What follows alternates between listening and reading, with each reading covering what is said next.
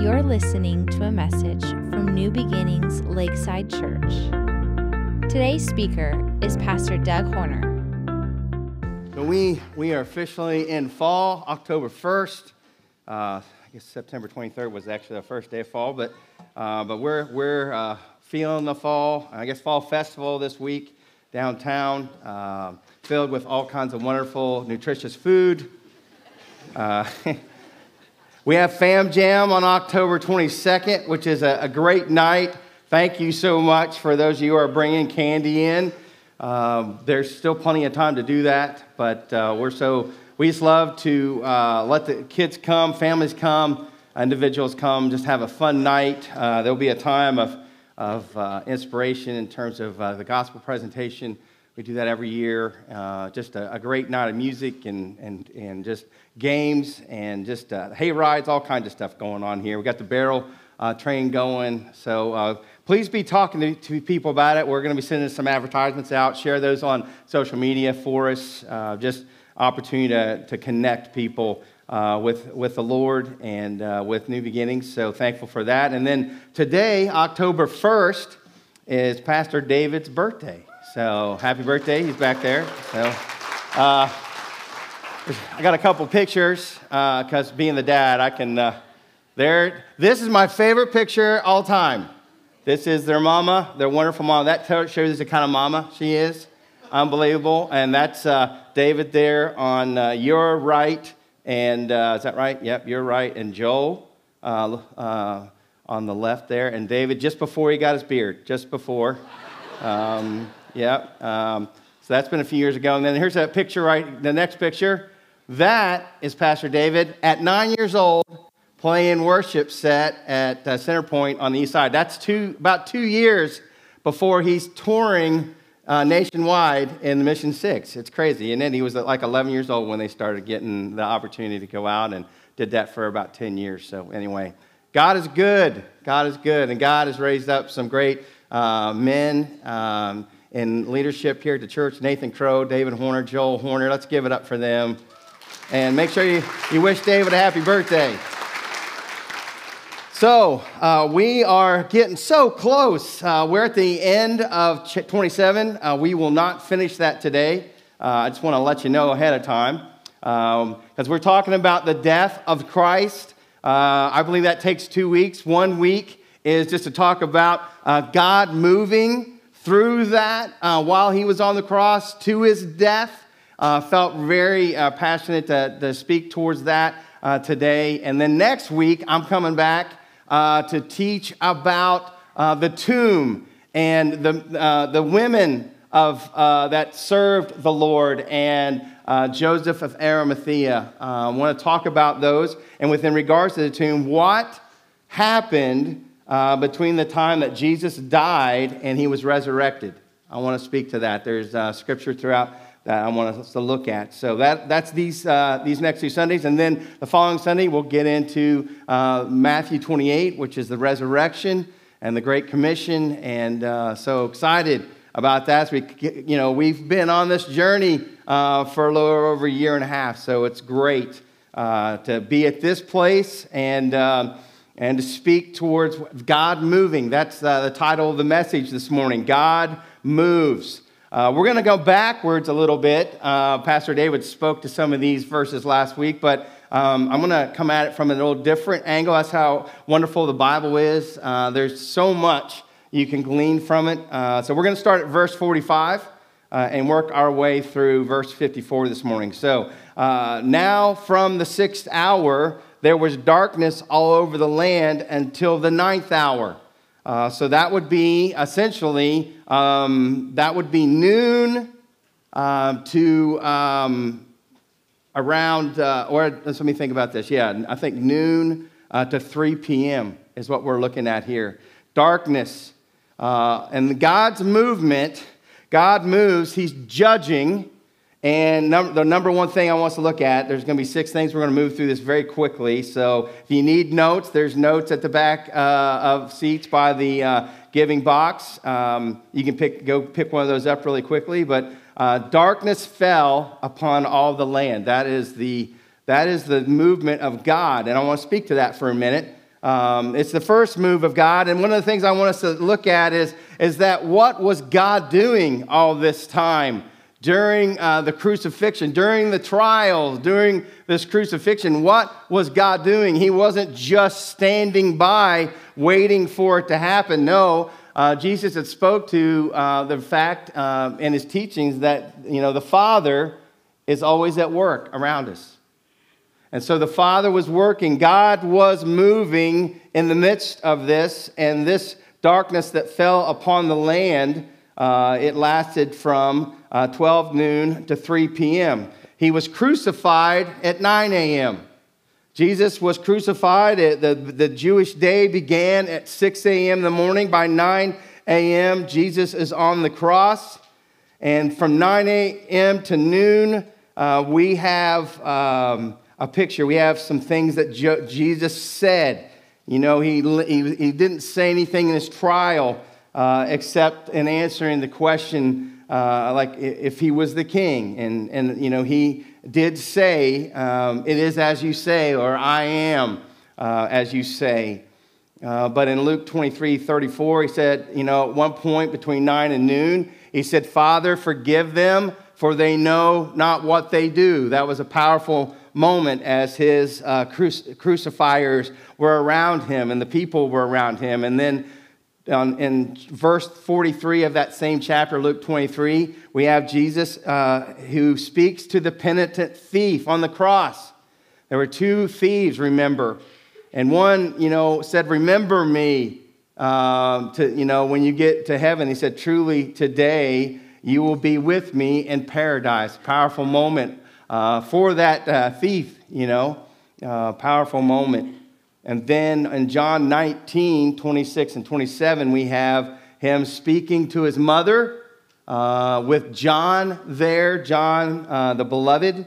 He said, woman, behold your son, and son, behold your mother. He put his own mother in the care of John. Those were things that he said from 9 to noon. But then darkness, God's first movement at the cross was this: at the highest point of the day of the sun, this amazing miracle takes place. And there's lots of scholars. I read through several scholars that are unrelated to the Bible. They're not biblical, they're not Bible people. They're historians. And, one was Origen, who was writing against Celsus. Another writer, Celsus, was trying to say that the event happened because of an eclipse, a total eclipse of the sun. And that was one of the common things as I studied through this.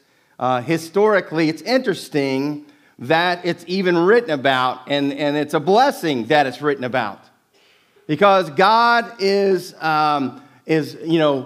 putting an exclamation point on this event, that this happened. This event, there was an event of darkness around this time that is noted in history, and people try to write it off as some weather-related, earth-related thing. And what Origen was writing about, and of course, what the gospel writer of Matthew himself was writing, this was a miracle of God.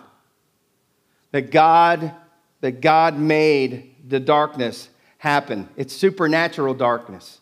It's a divine miracle. And that's a picture for us to understand that in the Bible, darkness symbolizes judgment. It's a symbol of judgment, whereas salvation is spoken of as light. God's judgment is spoken of as darkness. And this was a time, we're seeing this in what events are happening on the cross.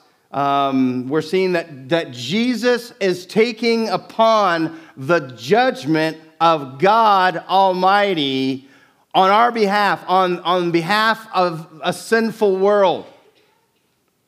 So darkness fell upon the land. God moves. God judges.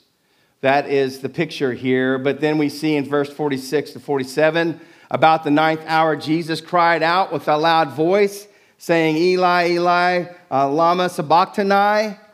That is, my God, why have you forsaken me? And some of the bystanders hearing it said, this man is calling on Elijah. Now, they, again, were just trying to respond to what they were hearing. But Christ, we know from last Sunday teaching, if you want to go back and hear, you can go on any of our social media sites to hear these messages if you've missed any of them. But Pastor David spoke to the reality that the crucifixion itself is delineated in Psalm 22. And these very words are fulfillment of prophecy. So we know that they're familiar, they were, spoken of long before Christ ever speaks them from the cross. But what God does here in his move is this is Jesus carrying the penalty of sin, and so therefore it's forsaking Jesus the Son. It's forsaking Jesus the Son, because he is carrying the penalty of your sin and my sin, the sins of the world. And this demonstrates this second move of God, the first being darkness, which represents judgment, and now the forsaking of the Son. And it seems impossible. This moment in the process of Jesus' crucifixion, when he is separated, there's a separation. God cannot look upon sin. God is light, and in him there's no darkness at all. That's 1 John 1:5. It's impossible for God to share in the darkness. So there is a forsaking. It's a miraculous moment, because we have a moment where God separates from God. How is that possible? How can the Trinity be divided? How can the Father be divided from the Son? How can God forsake his own Son when they are of one essence? And it's a strange miracle. But Jesus, at this time, is carrying the penalty of sin. The judgment of God is coming upon him in this darkness, which is represented by the sun being darkened at that time. And then Jesus is crying out, my God, why have you forsaken me? And notice, this is the first time, and Pastor David spoke to this last week, it's the first time that he doesn't refer to the Father as the Father, but as God. So verse 48, and one of them at once ran and took a sponge, filled it with sour wine, and put it on a reed and gave it to him to drink. They thought, he was thirsty. 1, 2, this gall was a elixir, a really cheap elixir for these kind of moments, to help maybe numb some of the pain. Obviously, he'd been in agony for hours, not just because of the crucifixion, which by now he's been crucified for 3 hours, but because of the severe beating he had taken. But verse 49 said, but others said, wait, let us see whether Elijah will come to save him. I just think that their fixation on Elijah is hilarious. But Jesus cried out again with a loud voice and yielded up his spirit. And each time he cries out, I want us to understand the language for that crying out is not some little tiny whimper. He's crying out with great energy. That's the intent every time he cries from the cross. As I was going through his cries, the language is yelling, screaming. It's powerful. It's not a quiet whimper. And that's to show you that even in the immense agony and the process of just absolute bodily exhaustion, Jesus Christ was still very much in control of these moments. And here he yields up his spirit. He's not going slowly and fading into some sort of coma, which some crucified people had done in those days. He's not dying of exhaustion. He yields up his spirit when the time is right. And the moment is right. John chapter 19, verse 30 says this. When Jesus had received the sour wine, he said, "It is finished." And he bowed his head and gave up his spirit. Now, this is a moment where God moves, and Jesus' work is finished. And God is accepting, number 3, God is accepting Jesus' sacrifice. It comes to this moment where he had taken on the sins of the world, past, present, and future. Our sin. He was looking ahead. God was looking ahead to our sin and to the sins of people in the world that are to come. And his sacrifice was accepted. Jesus had reached the point, and he cries out, "It is finished." What was finished? What was finished was the work that he had come to do, and that was to be a Savior of the world. It's a powerful moment. It's a powerful moment. The work was done. The price was paid for your sin, my sin. God is satisfied. So Jesus sent his spirit out of his body, and with that, he physically dies. I think it's important to note doctrinally that Jesus physically died. We know this because at one point when they came, I've been reading through all the different Gospels, and I can't remember. I've been through all of them through this. But at one point, they came to break the legs, to expedite the death, and they broke the legs of the thieves. But when they went to break the legs of Jesus, he was already dead. And there was one passage that spoke to how one of the guards, one of the soldiers, pierced his side, and blood and water flowed. Jesus was physically dead. He didn't go into the tomb and, he went into some sort of coma and was able to come out. And that's the reason why, he raised from the dead, because, he was pretending to be dead. No, he was dead. It's important that we understand this doctrinally, and that God accepts Jesus' sacrifice. John 10:18 says this, "No one takes it from me, but I lay it down of my own accord." What's he speaking of? His life. No one takes this life from me, but I lay it down of my own accord. I have authority to lay it down, and I have authority to take it up again. This charge I have received from my Father.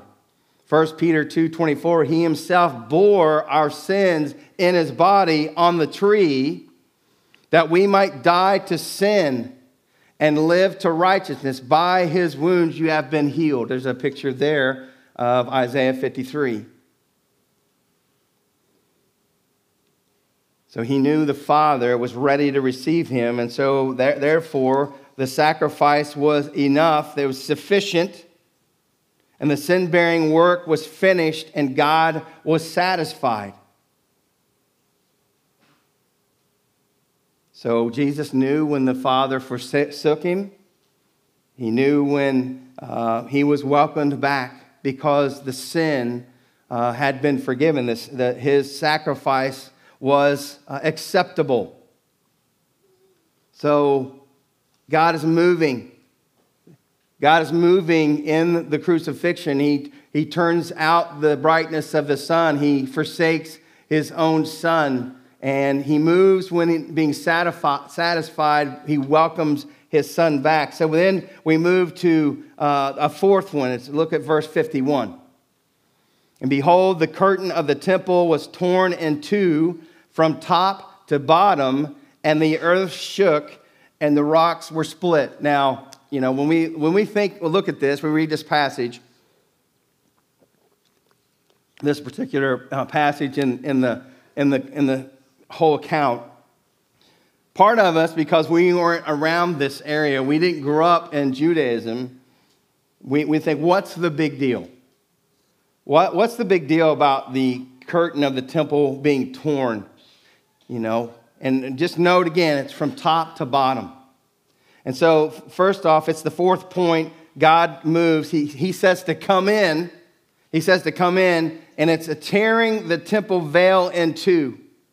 Now, we studied the temple, the Holy of Holies, the the holy places and the Holy of Holies. Naas is the word, if you remember. There's a word specific for all the areas in the temple. There's actually a place around the temple for Gentiles like you and I when it was, when it was built, when they were using it. So the Gentiles could go in. There was a place as far as Jewish women could go in, and then there was a place as far as Jewish men could go in, but there were walls are surrounding each of those areas. As a Gentile, I couldn't just go anywhere. There would be a point, a line of no return, where if I, as a Gentile, crossed that line, the soldiers first would try to say, hey, you can't go any further. And if I went further, then it'd be punishable by death.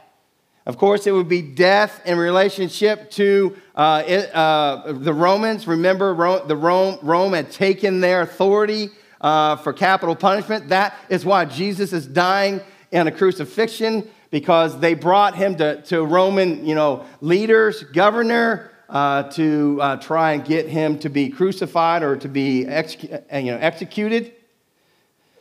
But understand that was one thing, but men and women, they can only go so far. And even the priests could only go so far. They could go into the holy places in preparation for the services, the worship of God. But only the high priest could go in to the Holy of Holies one time a year and make a sacrifice for the sins of the people. It was the Day of Atonement. Once a year into the Holy of Holies, where the Ark of the Covenant resided. And there would be blood sprinkled on behalf of the nation for their sins on the mercy seat on top of the Ark of the Covenant. And it was so serious a place that only the high priest once a year could go in, that they would put bells on him and tie a rope to him, and he would go in, and if he was unclean in any way, and God would kill him, smite him, no one could go in to get him. They literally tied the rope on him to drag him out, because no one wanted to go in. Only the high priest was allowed to. That's how deep this was. So this veil, this temple veil, kept people out. Once a year, one person, the high priest, could go in on behalf of the people. He stood between God and the people.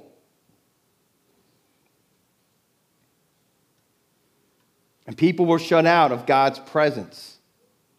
So the temple veil, Alfred Edersheim, a Jewish scholar, said the temple veil, that huge curtain, was about 60 feet tall. Pretty big height. It was 30 feet wide. And it was thick. It was 4 to 5 inches thick. They said like a man's hand. 4 to 5 inches thick. That's how, when the tabernacle in the wilderness, they actually literally copied the temple from this, from the tabernacle. And the tabernacle's curtain was very flimsy. It was easily moved. But this, by the time they build the temple, this curtain, they believed that in the Holy of Holies was the dwelling of Almighty God.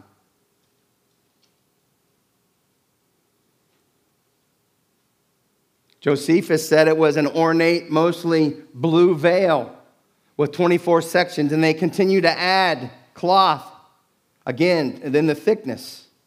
They sewed on it year after year, so it wouldn't be torn. It was thick. It wasn't, I had a friend that was in the power team, and they did all those phone books, and they were telling me about the founder, John Jacobs, who was out in California, and he had just got to one of these events like 20 years ago. It's been a long time ago.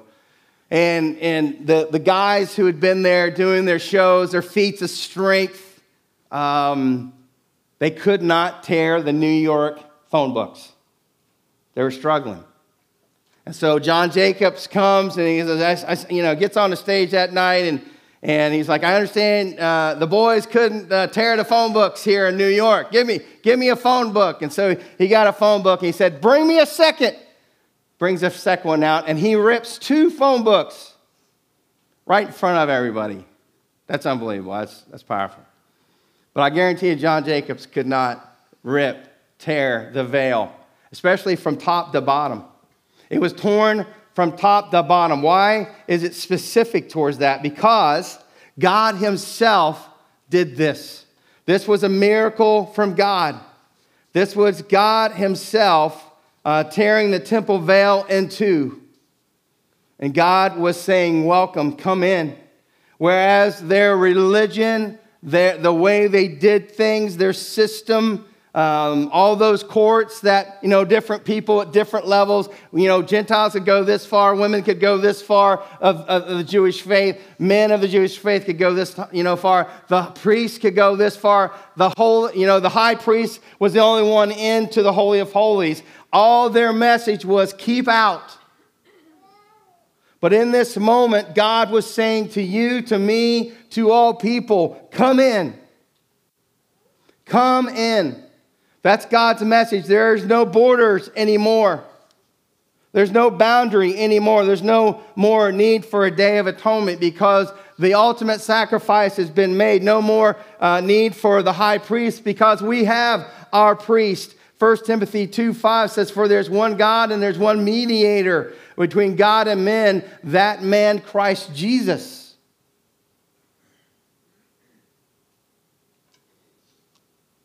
So no more sacrifices, no more barrier. And really, it would be in AD 70. We studied that many months ago. And the fact that the Romans would come in, trample down Jerusalem and the temple, and it would never be rebuilt. It has not been rebuilt to this day. Jesus is our mediator between God the Father and us. And it's beautiful. It's powerful. So God is moving and tearing the temple veil in 2. He says, come in. So in verse 51 also, along with the curtain veil, it says, let me read it again. And behold, the curtain of the temple was torn in 2 from top to bottom. And the earth shook, and the rocks were split. Verse 52, the tombs also were opened, and many bodies of the saints who had fallen asleep were raised, and coming out of the tombs after his resurrection, after Jesus' resurrection, they went into the holy city and appeared to many. So the 5th thing is this. God moves eternal life. It's the resurrection of the saints. Number 5, resurrection of the saints. The move of God and the resurrection of the saints here. And it's getting bizarre, isn't it? And it getting bizarre. I guess you can't say that about God. That's what I love about God. Because God, he makes things happen. We go from an earthquake to the veil being torn to now the Walking Dead. Is it a bunch of zombies? No.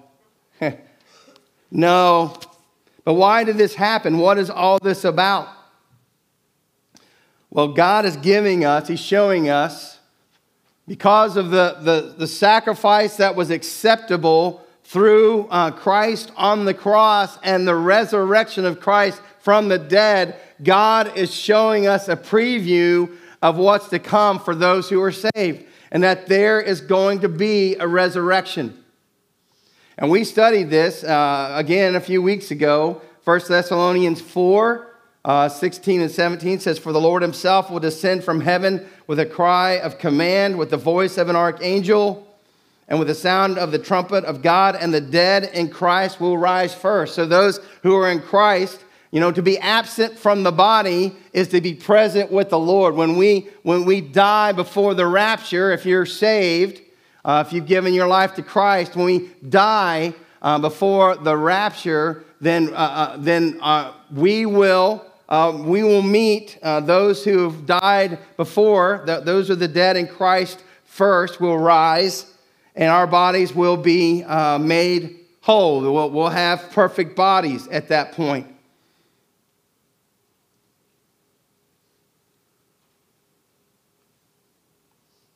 Until that, we're absent from the body and we're present with God. We're with Christ. But there will be a new model, a new body. And so there is going to be a resurrection. And I find that it's very important that we not overlook this little moment, because it's easy just to walk by. I don't know how often, I've studied this through the years and just walked by that little moment about dead people raising. It's not a surprise. We've experienced it with Jairus' daughter. We experienced it, remember, when Jesus saw the funeral procession with the son of the mother, of the widowed mother, and he raised that young man back to life. We know that Jesus raised Lazarus from the dead. But we will all of us, those who are in Christ, praise the Lord, all who are in Christ will have a resurrection. This is not it. This is a small time. I was kind of factoring that out as I was understanding how old David is. I'm not going to tell you how old David is. He's over 9. I'll just tell you that. All right? And the thing is like, man, life keeps moving on. I get older physically, but not mentally. I'm still young at heart in my mind. I'm still that, young man. I still have that desire and that, looking at life for what God has got in store. It's not done. And really, until God takes us home, we need to have a heart where we're just like, God, what is it you want? I mean, it's not over till it's over. But then I rejoice in the truth. I mean, I remember those were the conversations I had with my dad on his few last days. And one of the things he kept saying is, I just don't want to leave you guys. And I get that. And he wouldn't say that today, and because he's in heaven, he's with God the Father, and it's hard from this side to understand that at the level he understands now. My mom understands now, and those of our loved ones who are in Christ who have gone on to be with the Lord understand beyond belief. And we live with that hope every day. There is going to be a resurrection. So we come to the last moment of movement before, God obviously moves in so many other ways. This is his last movement. But here at the cross, because now Christ has died. He has given up his spirit, and his body has ceased to live on this planet for the moment. Verse 54 says, when the centurion and those who were with him, guarding him, keeping watch over Jesus, saw the earthquake and what took place, they were filled with awe. Reverent fear, I got that, in my notes. Guarding him was also, I put in my notes, who were with him. They were guarding him. They were keeping watch over Jesus, and they were filled with awe. That's a reverent fear. Said, truly, this was the Son of God. So, the last movement I want us to look at this morning is this. God moves in capturing hearts. He's capturing hearts. And there's this confession by the centurion. Now, I'm not trying to will this centurion into heaven, but he sure makes a serious confession here. He makes a serious confession. We're going to look at that for a moment as we close this morning. And there are many scholars that believe that this centurion and some of the soldiers, because Matthew speaks to the fact that other soldiers were with him in saying this. The other Gospels speak specifically just to the centurion. And remember, a centurion was a commander over 100 other soldiers. That's why they use the term centurion.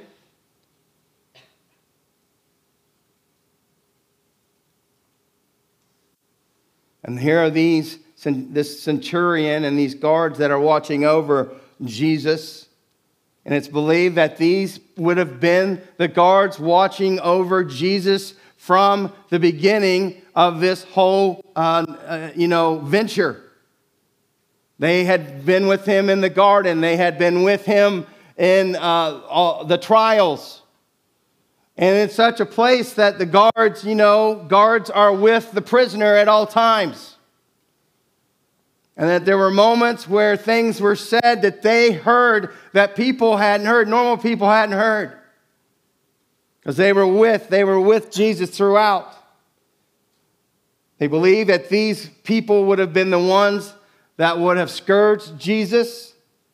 They believe they would have been the ones to pin him to the cross and raise him on to this cross and crucifixion. And they would have stood by. As we know here, they're standing by, waiting for the events to transpire that these criminals would die.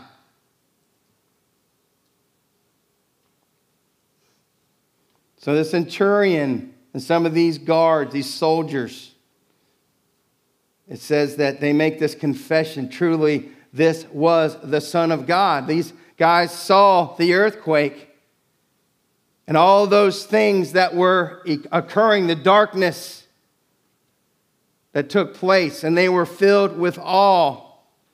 The King James says they feared greatly. The NIV says they were terrified. And they entered into a state, the word phobeo is the word. It's where we get the word phobia that we use in our language from. Has to do with terror. They were struck. The sheer terror, state of panic. And it's the same word that's used in Matthew 14:26 when the disciples are in fear when they see Jesus walking on the water. It's the same word that for fear that is used for phobeo in Matthew 17:6-7 at the transfiguration with Peter, James, and John. And I just wrote out some words. Spiritual awe. It's just unbelievable. Struck beyond belief. Reverential terror.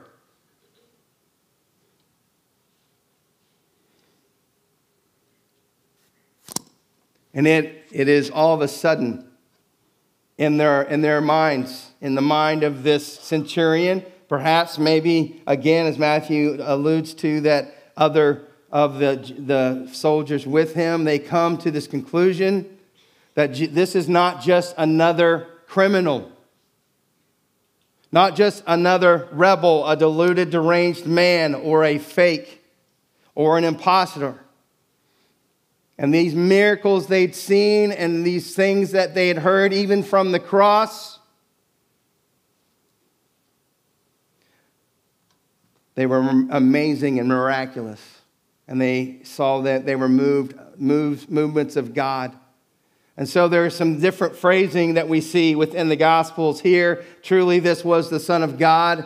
In Mark 15, he gives us verse 39. Father, into thy hands I commit my spirit. It was immediately after that. He said, truly, this was the Son of God.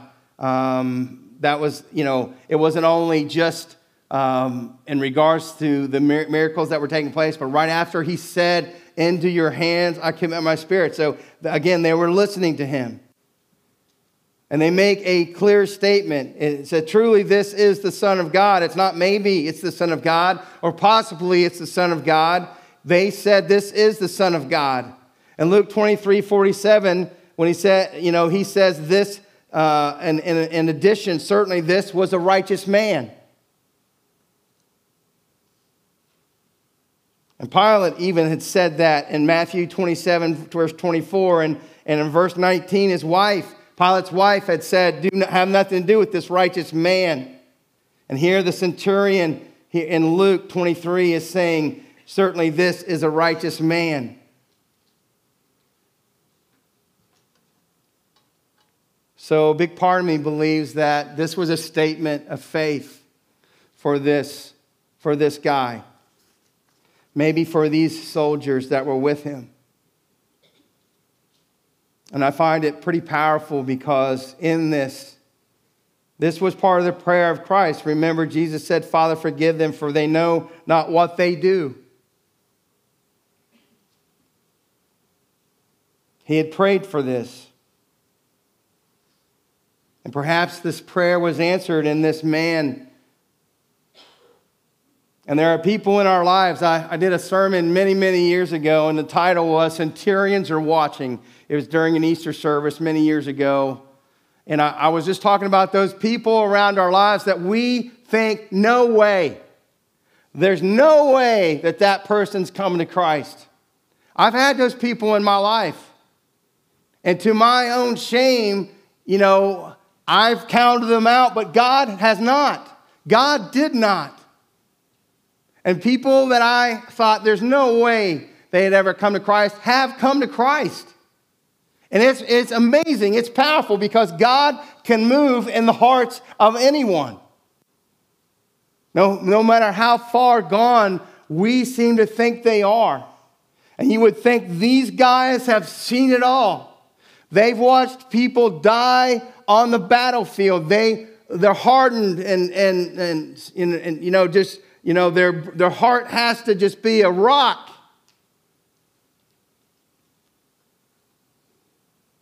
And here God is showing his mercy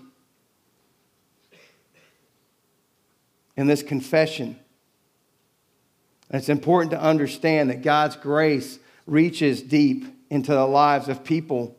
And our job is to understand the centurions are watching around our lives. God moves in capturing hearts. It's not up to me to capture the heart of people in this life. It's just up to me to stay as close to the Lord as possible and to walk in an absolute obedience to what God wants from my life and allow God to move through that. So God is moving. God is definitely moving here. And we see Christ die, succumb to death. He gives his life. He literally gives his life. I say that all the time. It's more than he just died for us. He gave his life. It was not taken from him. Obviously, it was the form of the worst kind of death you could ever experience in this life. But he laid it down for you and for me.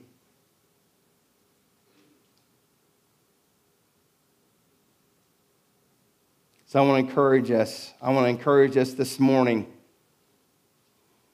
to know that God is at work, not just in this moment here that we're teaching from the Word of God. He is at work around us every day, and he's at work in your life. And he has a purpose and a plan and a desire for your life and not to settle for anything less. So, Father, thank you so much for this beautiful moment that you've given us just to get inside some of the movements that you were making with your Son on the cross. We thank you for his sacrifice that was acceptable, that it was once and for all, that he is our high priest, that he has opened access. There is no temple veil anymore. We have complete access to you through your Son, Jesus Christ. And we pray, Lord, for those who have given their lives to Christ and want to just continue to get closer and draw closer, get deeper.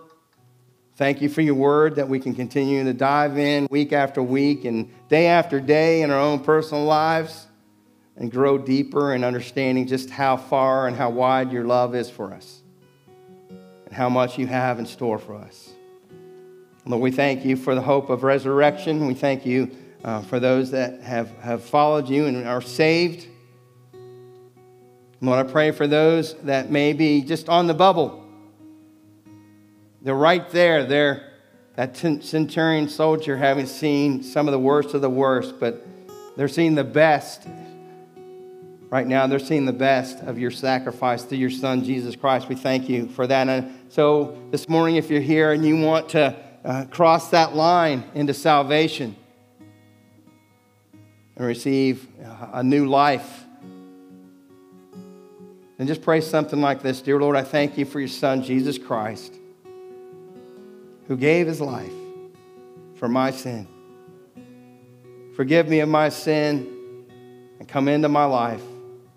And from this day forward, I choose to follow him. Lord, bless this time now, too, as we come to your table each week, as we get to celebrate communion, your body that was broken, brutally broken for us, and your blood that was shed for the forgiveness of our sins. We thank you for that. In Jesus' name, amen.